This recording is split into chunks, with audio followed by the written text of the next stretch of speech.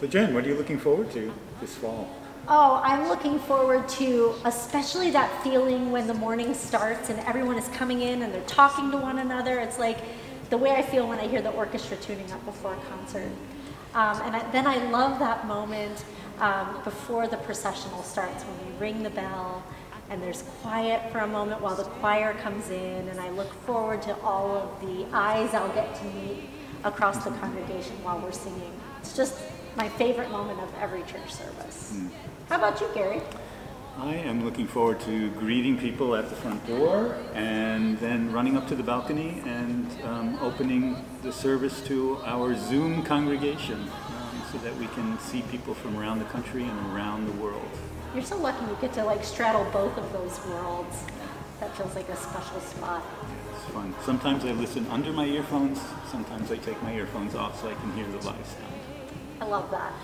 I feel like I'm just excited for all of the live sound, and I hope we'll have lots of congregational singing and that you'll be able to see lots of people singing along on Zoom. Yeah.